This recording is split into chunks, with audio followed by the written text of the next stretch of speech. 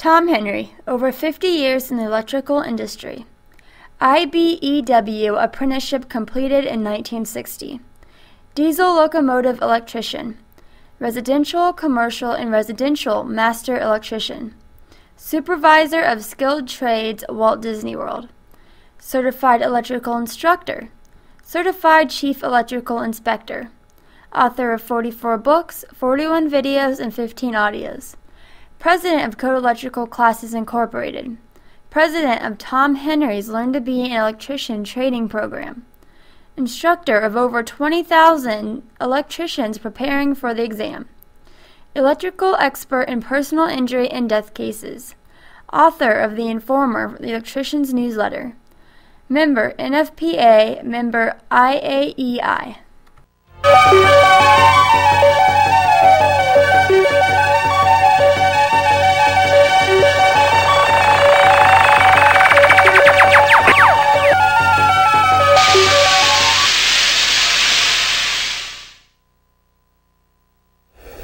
Hello and welcome to Module E-1, Electron Theory. It's important that the student have a clear understanding of the scientific nature of electricity before we ever install an electrical circuit. What happens is you can't see electricity. It's an invisible force. And that's where these videos are going to be so powerful and so instrumental in understanding electricity, because we can show it in motion and you'll be able to better understand its behavior. Now, to clearly understand this mysterious force called electricity, you must start at the very beginning, and it's called electron theory. You see, planet Earth is a huge magnet. I mean, it has a north pole and a south pole. It's made up of matter. See, matter is considered anything that you can see or touch. It has a weight. It takes up space. Like this pencil here on my desk. Weight, space, or the paper. Matter could be a gas, or it could be a liquid like water. But what happens is when we break matter down into its smallest microscopic parts, then we have what's called atoms. Now see, matter is not electricity, nor are atoms electricity. But atoms are the source of electricity. Oh, there's over 100 atoms. You may have heard of atoms like, say, oxygen or nitrogen or hydrogen. And in our studies to be an electrician, we're going to hear words like atoms of copper, aluminum, silver, lead. But see, although there's only 100 atoms, there's the materials. When we combine these materials to produce molecules, like two atoms can be combined and we make a molecule of material. Example, H2O equals water. You've probably all seen that, but H is like hydrogen. We have two parts of hydrogen and one part of oxygen. Combined makes water. But here's the neat part. Hydrogen is a gas and oxygen is a gas. But when we take these two gases, atoms, and make a molecule of liquid, water. Okay? Now, a molecule is the smallest particle that a compound can be reduced before it breaks into atoms. If we broke a grain of salt in half, and in half again, and again, and it could still be recognized as salt. Well, if we kept breaking it down into its smallest microscopic form, then we would have atoms of chlorine and sodium. They combine them, you make a molecule of salt. Now, an atom, it's the smallest particle on planet Earth. Like in my hand right now, I could have over 1 billion atoms of oxygen, air. But see, what's important, an atom contains 3 subatomic particles. The protons and the neutrons are located in the center of the atom. This is called the nucleus. Now the electron, it spins around the nucleus in orbit, like a solar system, as you can see in the picture, like the sun. The proton is positive, the neutron is a neutral. The electron is the spinning negative going around this. The heavier proton is bound to the nucleus. It is permanent. Since the electrons are lighter, they orbit, as you can see, around the nucleus with their negative charges. Their centrifugal motion is what keeps them bound. Now, the nucleus may have over 30 particles, but only 2 are important, the proton and the neutron. And really, only one is important to electricity in the nucleus. It's the proton. Now, the number of protons in the nucleus determines how atoms differ from each other. As you can see in the picture, copper has 29 protons, whereas aluminum only has 13 protons. You see, only the electron participates in the flow of electricity. It is so important in our study of electricity to first learn the force that the electron has. And when we learn about this force, then we'll learn the respect that electricity deserves. See, atom is a Greek word meaning indivisible, but we have split the atom in 1945 with the atomic bomb. Today, we split the atom in the use of nuclear energy to our advantage. But see, the point is, the electron is such a very, very small, but yet it has such a tremendous force. In the module that you'll be reading, your textbook, they talk about the electron weighing 70 thousandths of an inch, and it's a negative, and how it repels, and so on. I'd like to do a demonstration. I've taken 2 pieces of paper, and I've tried to get the weight of an electron. I marked these with a minus, a negative, to show you that they're both negatives. And here's what they're saying in your textbook. The 0.39 inches would be like the width of a pencil. So if we took this pencil and put between these 2 electrons, 0.39 inches apart, to show you the force that an electron has, by being that far apart and trying to push together to where they touch, to push them that far, would take the weight of all the water in all the oceans of the world. That's the strength of repulsion of an electron. See, the advantage of this video is you can read text, you can see it on video. But when you take the text and the video and you combine them together, then you've made a molecule of understanding. Now, the picture shows that hydrogen is the lightest atom. It only has 1 proton, where carbon has 6. Now, electrons don't fall into the nucleus, even though the nucleus is positive and the electron is a negative. As you can see, the centrifugal force keeps the electrons spinning.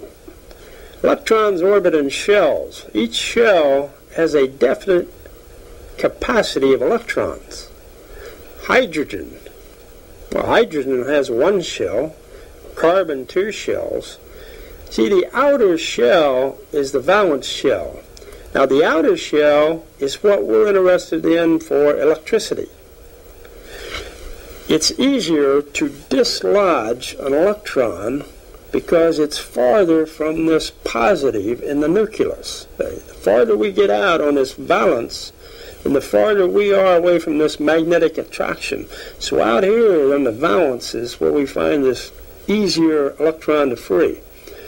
Now the next picture, it's going to show aluminum has 13 positive protons in the nucleus and 13 negative electrons orbiting in 3 shells around the nucleus. The shell orbiting closest to the nucleus has 2 electrons. The middle orbiting shell has alpha electrons, and the outermost shell, the valence, has 3 orbiting electrons. Now in the next picture, we're going to look at copper. See, copper will be a little different.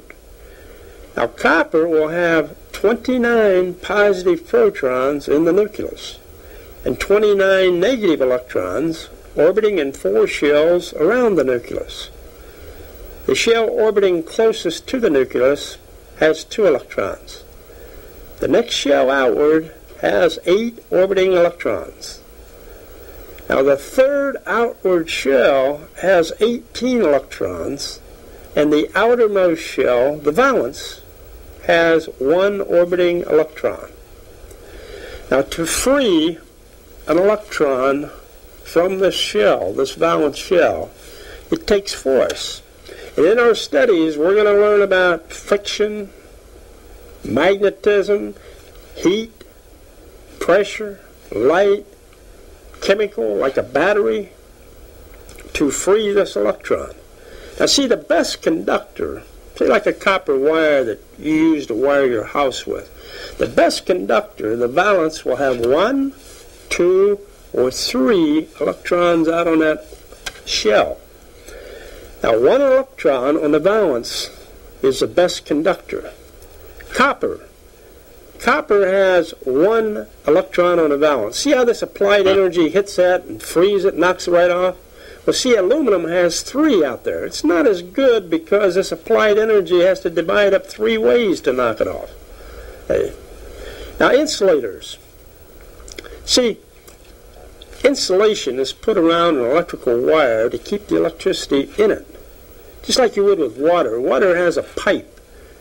We put that pipe around that water so it won't leak. Well, we're doing the same thing with this electricity. We put an insulation around it so it won't leak. Now, 6 or more valence electrons is a good insulator. Stable with 8. See, an atom with 7 is most active as it's trying to catch a free electron. A stable atom has 8, and the best insulator has 7. Now an ion, ION, is an atom or molecule that has become unbalanced by either losing or gaining an electron. Electron lost is positive, gained a negative. Ionization does not change the chemical makeup of an atom, but it does produce an electrical charge. Now the picture will show the law of electrical charges is positives repel each other. Negative charge repels each other. But you take the unlikes, positive, negatives, they attract each other, as you can see. Attraction. I have on my desk a pair of horseshoe magnets, which one time or another we've all used. But see, if I take a positive and a negative, they repel one another. It makes it difficult to push those together.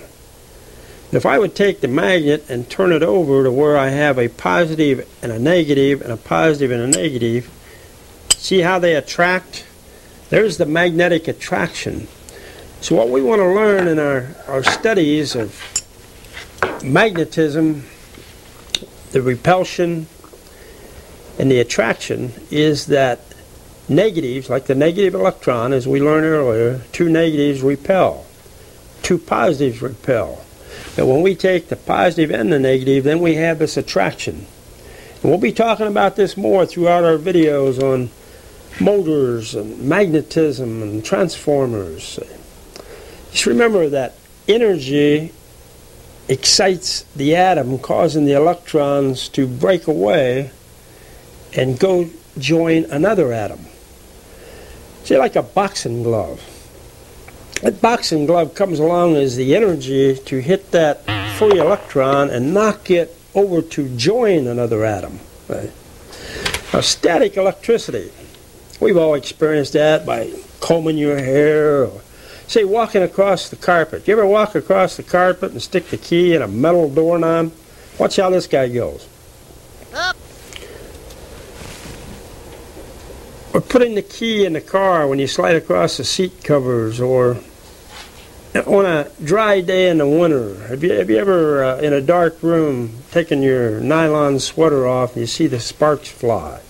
Well, that's when two different materials are rubbed together and electrons are being discharged by friction. See, one atom is joining another atom. Lightning is an example of static electricity. See, it is generated from the friction between a cloud and the surrounding air. We have a friction there from the positive to the negative, and from the negative to the positive. Did you know that lightning can occur during a snowstorm? Lightning can occur in a sandstorm, and lightning can travel from Earth to the clouds. Now, static electricity is stored up at rest. It does no work. For electricity to do work, it must flow. It's got to have a motion. Now, when it's in motion, it's called current. And current is when many electrons in a conductor move in the same direction, like a flow of water. Okay? A free electron moves in random matter throughout the conductor and still is attracted to an atom. When free electrons move randomly in all directions that are undirected action does not produce any useful results. To get electrons to flow in one direction, we do this by connecting the wire to a source of energy. To make current flow, you must be a difference of potential. Electrons actually travel through the wire at a low speed. But the impulse is as fast as the speed of light. When a difference in potential exists between two charged bodies, electrons will flow along the wire. In the picture, water tanks. When the valve is open, the water flows as there is a potential of difference. And the water will continue to flow until there is no flow, no difference of potential. They're equal. Now, a battery has an excess amount of electrons on its negative terminal. The other electrode is positive, and it doesn't have as many, and it's looking for some more electrons to come over to it. This is called a difference of potential. The electrons actually travel through a solution. This is called a chemical reaction as they flow from the negative over to the positive electrode. What I'd like to do now on the video is we'll take a few minutes and I'd like to show you some real interesting experiments that we've put together. Where you'll actually see electron movement. You'll see current flowing in motion. Just some outstanding shots we have close up.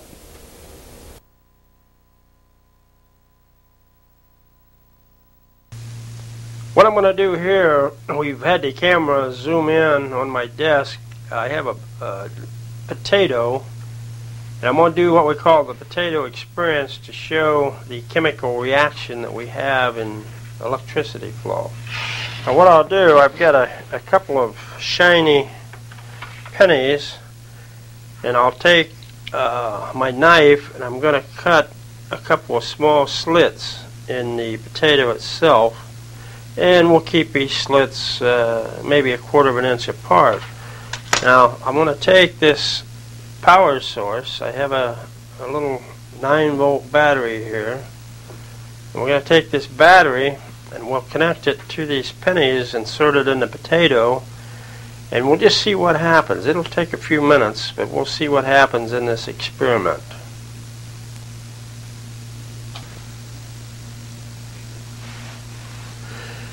Now, as you can see, I've taken the 2 pennies and I've inserted them into the potato. I've run the red positive from the battery, the black negative from the battery to the other penny. This is a 9-volt battery. So what we actually have, we have a circuit from the battery to the penny, through the potato to the other penny. You can't see it, but as I look closely, the potato juice on the penny is starting to bubble now. So it's showing that there is a flow through the potato. What I'm going to do, I'm going to leave this in this position for a few minutes, and we'll come back and check our experiment to see what happens. Now I've had the battery connected to the potato, to the pennies, for 10 minutes. So let's see. Can you notice right in here, the dark area? That's the juice from the potato. The chemical reaction is actually flowing out of this penny here. I'll pull this penny out. It still looks pretty shiny. The negative, the black wire. When I pull out the positive, you can see the positive, how it's discolored. About half of it, see the discoloration? It is flowing from positive to the negative. Now you can get a good view of the juice that's run from the potato right in this area. So as we can see, we had a chemical reaction flowing through the potato with a 9-volt battery.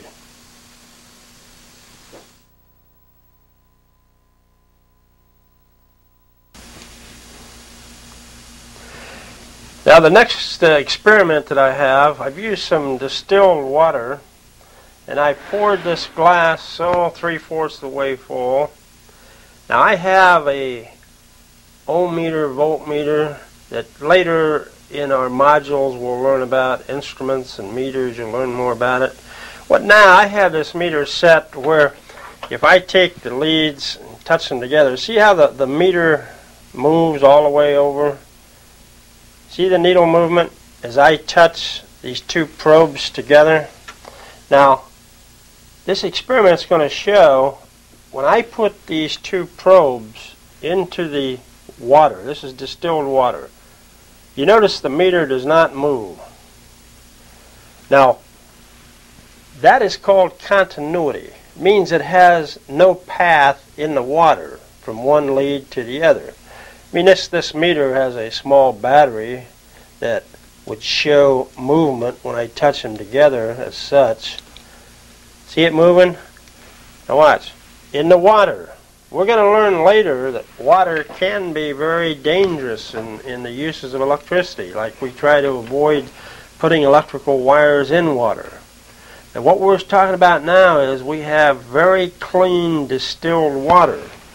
Now if I take this very clean distilled water, I get this little packet of salt. Let's put some salt in here.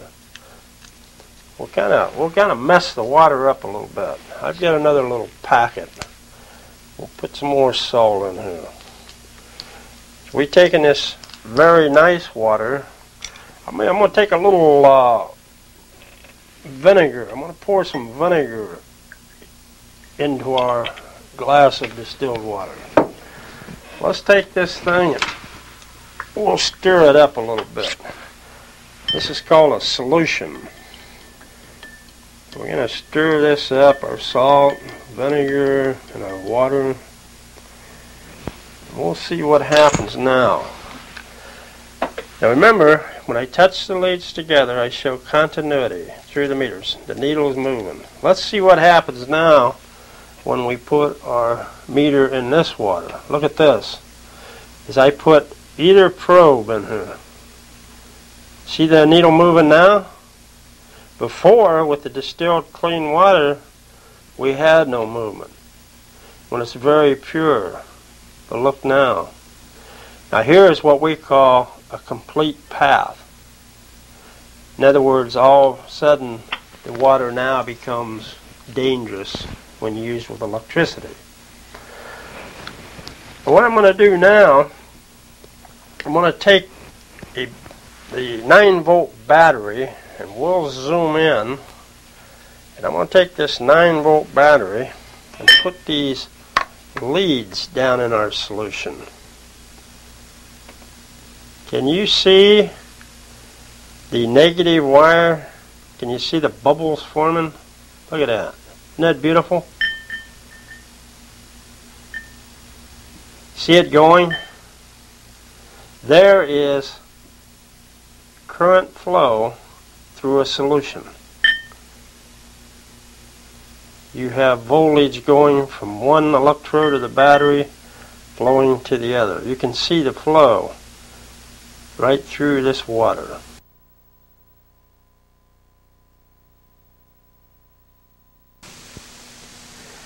In this experiment here, I'm going to take, I have here on the table, I have 12 pennies and 12 dimes. You can use 10 or 20, or the amount, the more coins you would use, the greater voltage you could get. What I'm going to do with this experiment, I'm going to show you how to take two different coins, two different metals, and I'll use this glass. We'll use this same glass that had some vinegar and salt in it. We'll use that as our solution base.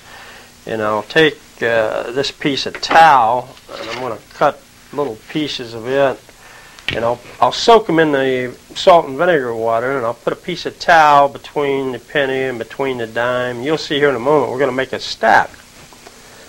Now we'll set our meter to read DC voltage, and you'll see in a moment when I put the meter on the stack of pennies and dimes, it will have a current flow through this stack. And this is the same thing as making a battery. This is a real neat experiment. As you can see, I've taken the 12 pennies and the dimes. You want to make sure they're clean. And I've taken and cut little pieces of paper, and I've soaked them in this water solution. I put a piece of paper between each penny and each dime. Now, whichever one you start with, in this case I started with a penny, you want to finish with the dime on top. Now, I've set the meter to read voltage, DC voltage. I've got it on a 2.5 volt scale, which means if the needle moves all the way across, I'd have 2.5 volts. So I'm going to put my black probe here, and let's see if we have any voltage. Isn't that amazing? Look at that needle move. When I touch this dime on top, I'm showing a current flow through this stack of coins. Almost a half a volt, not quite. Now naturally, the more coins you would use, the bigger you make it, the more voltage you would read. What we're trying to do in this experiment is show that current flows through dissimilar metals. See, in a battery, if you broke a battery apart, you'll find two electrodes, a positive and negative, which are made of different metals, so that one gives up its electrons and the other receives it through this solution, and this is known as the battery, a chemical reaction.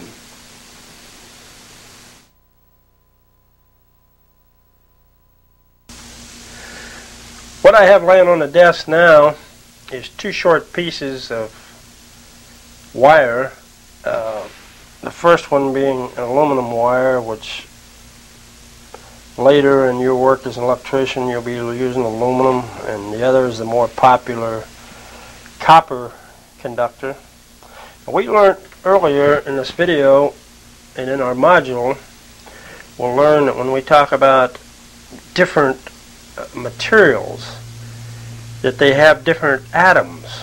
And you remember that the copper had 29 atoms, whereas the aluminum had 13 atoms. So each one of these pieces of wire have different atoms. Now the point we're trying to make here is, if you take two dissimilar metals and connect them together, you have electron flow. I have the meter setting on the same 2.5 volts. I'm going to connect one lead to the copper, and I'll put it in the solution. I'm going to connect the other lead to the aluminum, and watch what happens as I put it in the solution. See the meter rise? We have over 1/2 volt flowing through our solution. This is the same solution we used earlier with the salt and vinegar, which makes a conductive path between the two different alloys. We actually have current flow. The electrons are moving from the one metal to the other. Later, in our studies of electricity, in our wiring methods, we'll learn that we don't want to connect copper and aluminum together without using a solvent, they call it a pentrox. And what this does, it keeps it from oxidizing. And you've just seen here why it oxidizes, because you have a current flow. Even though it's minimal, you have a current flow between two dissimilar metals. As you can see, as the meter moves, the current is moving.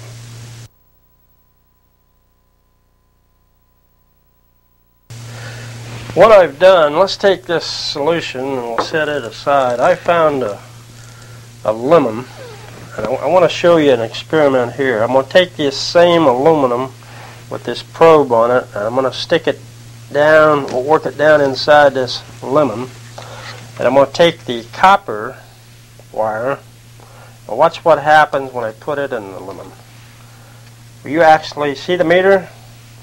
I'll take this lead off. Watch it when I touch it. See the meter moving? Through this lemon, we have current flow.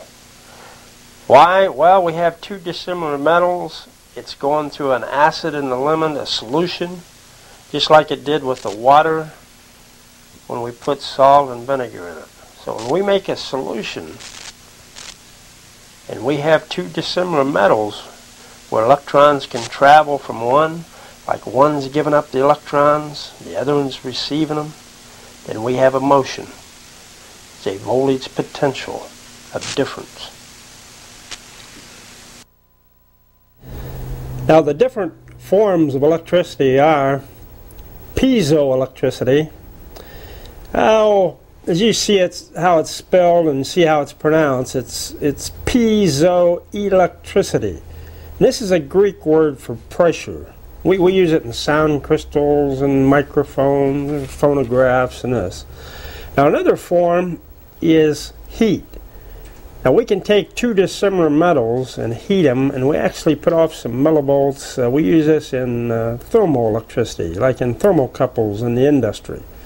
Light, you've all heard of the solar collectors, that we pick up light through photons. And we've talked about in this video the friction and the static and the chemical, the battery you've seen in the demonstrations. But the most widely form of energy electrically is magnetism. That's the spinning of the generators and the dynamos, and that'll be covered later in a separate module. I mean, in this module, I mean, it's so exciting.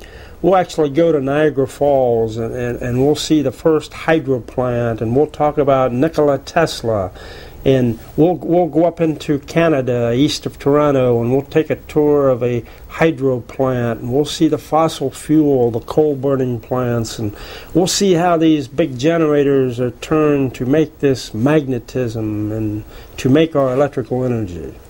See, we must have a form of energy to make this electron move, as you've seen in the demonstrations. And when an electron moves through a conductor, a current will flow. Electrons don't come into contact with each other. We saw earlier, electrons are negatives in the strength of their repulsion. See, electrons move the same time, and they move rapidly. I mean, there's billions of these free electrons in the wire, while the impulse travels near the speed of light as the electrons bump into each other. See, one single electron, it's been said that single electron, it only moves about 3 inches in an hour, where electrons actually move at the speed of light, like 186,000 miles a second. If you want to relate to that, that's like going from New York to Honolulu 13 times in 1 second.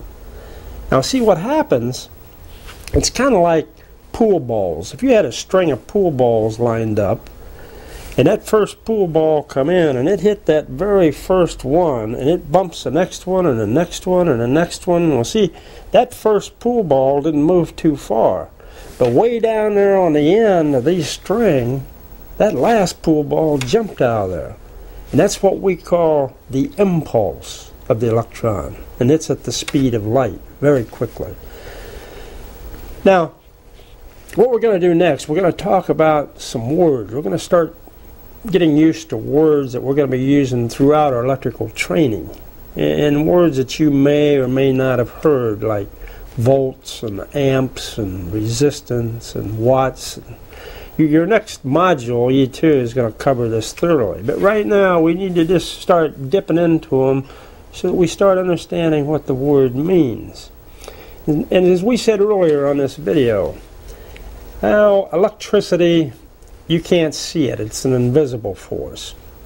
Myself, I have a part-time job with a law firm as an electrical expert. And sometimes when we have to testify in these cases, and you're confronted with a jury, and the jury comprises of housewives or bankers or people that aren't familiar with the electrical words such as resistance or watts and so on. What we do in these cases is what I'm going to do in this video with you.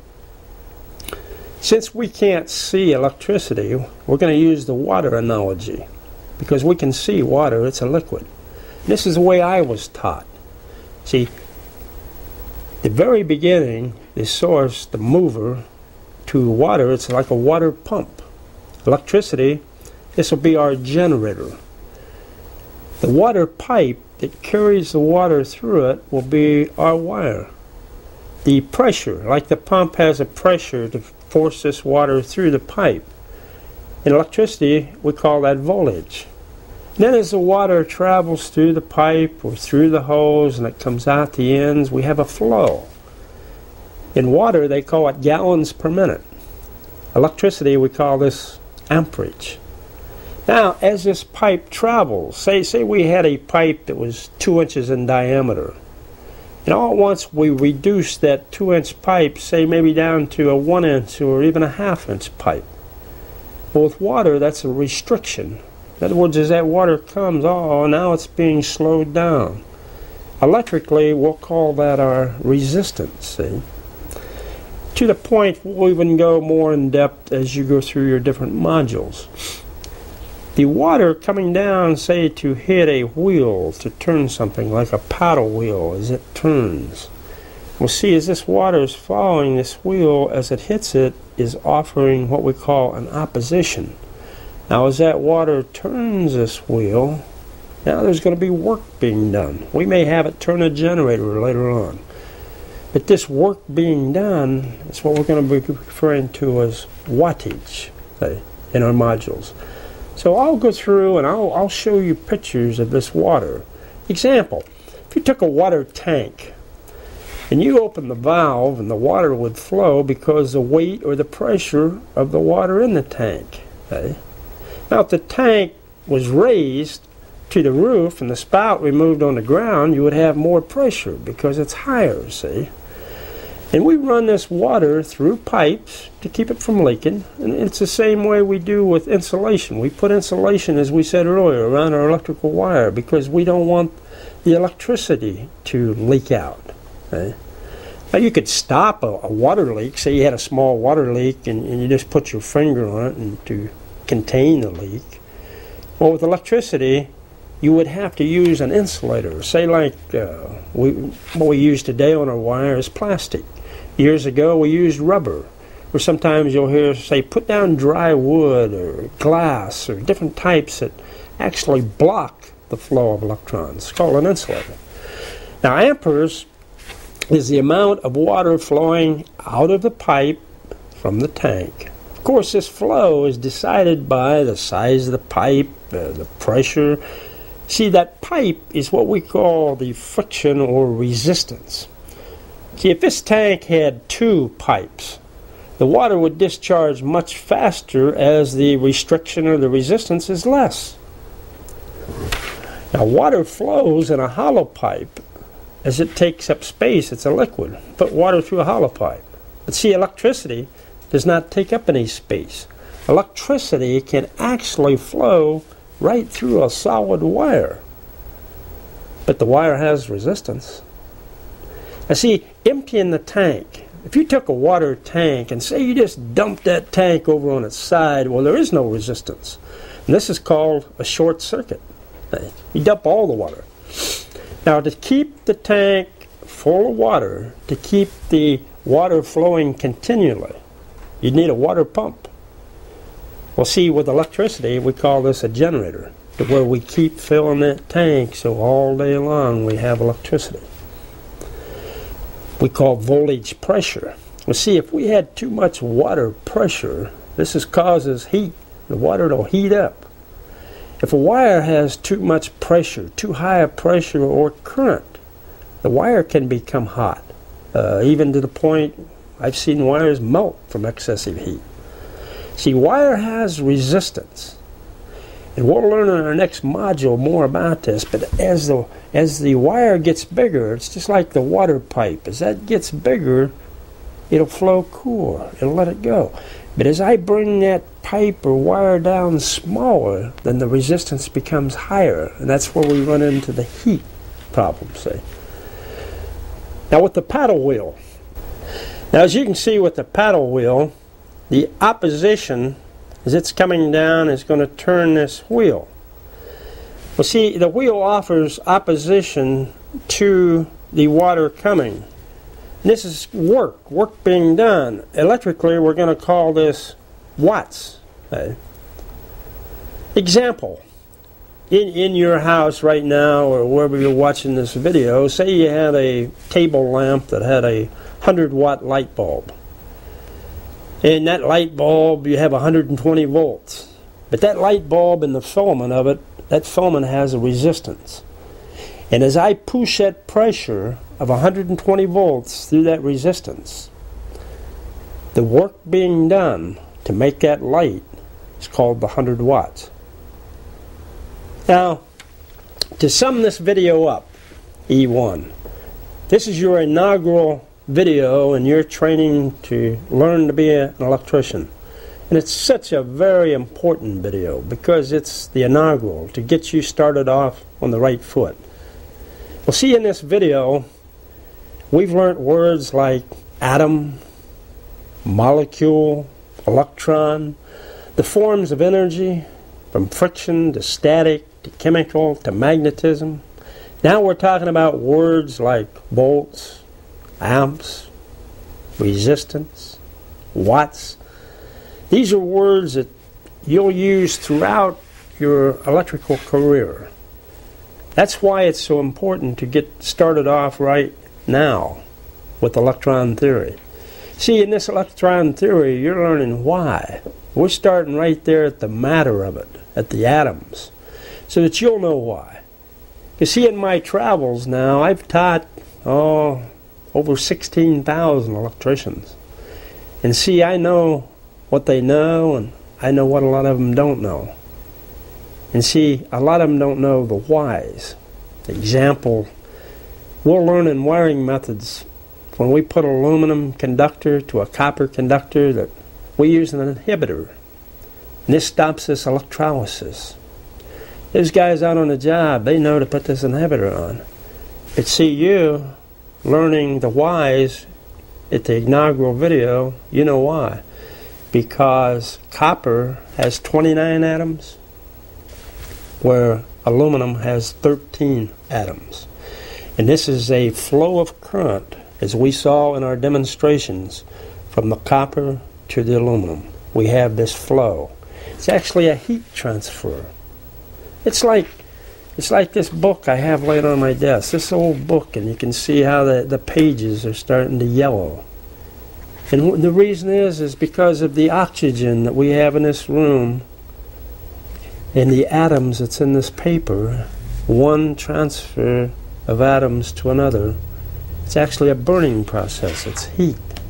So these are the things that we have learned in E1. And we're going to move on through our other modules, and we'll learn what an exciting experience this is, the electrical industry, and you to be a part of it. Now this concludes Module E1. What I want you to do is to get your textbook now, Module E1, and you read the textbook, and you read it slow, and you read it carefully, and you go back over it until you thoroughly understand it. And you can watch this video again. You can rewind this video and do it again. And you read that text, and then you work that examination. And what we're going for is 100%. We want to make sure in this business that we do it right. And I'll see you in Module E2.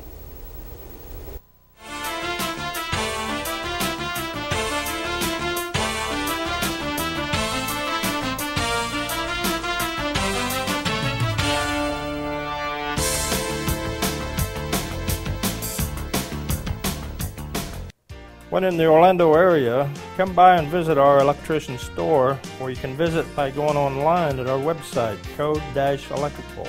Our facility is located on 2 1/2 acres, which includes a bookstore, a classroom, and a filming studio with other buildings. Great gifts for the electrical person: birthday, anniversary, Christmas time, or maybe someone's graduating from an apprenticeship, or they could be passing the electrical license exam. And don't forget the boss. Ohm's Law products. Show them you're an electrician with the Ohm's Law electrician cap. We also have watches, wall clocks, belt buckles, key rings, sew-on patch, license plate, etc. Belt buckles and key rings for the electrician. Give the most precious gift of all, education, a gift that lasts a lifetime. This is my program, the Learn to Be an Electrician program, and I'm proud to say we have students enrolled from all 50 states and several countries. I'm sharing over 45 years of electrical knowledge with you in these 10 modules. I've written over 40 books.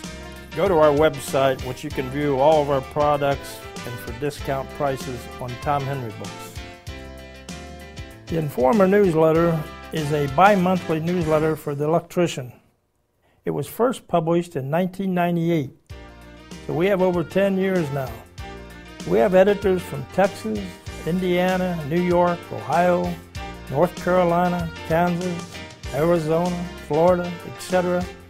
We're covering all phases of the electrical industry. The issue on the right you can see is the environment. This is what we're talking about today that we're concerned with. Now the issue on the left is from the year 2000, when I signed a contract in Manila in the Philippines with a national bookstore to distribute my books throughout Asia. You see, the electrical trade has taken my journey from my birthplace in Bellefontaine, Ohio, to Disney World, to teaching in Honolulu, Hawaii, to speaking in Manila, to teaching in 21 states, to over 4 million miles in the air. Follow along my journey as well as the other consulting editors with the Informer newsletter. If you call our 800 number Monday through Thursday, 8 a.m. to 6 p.m., or Friday, 8 a.m. to 5 p.m., that's Eastern Time, you will actually talk to a person.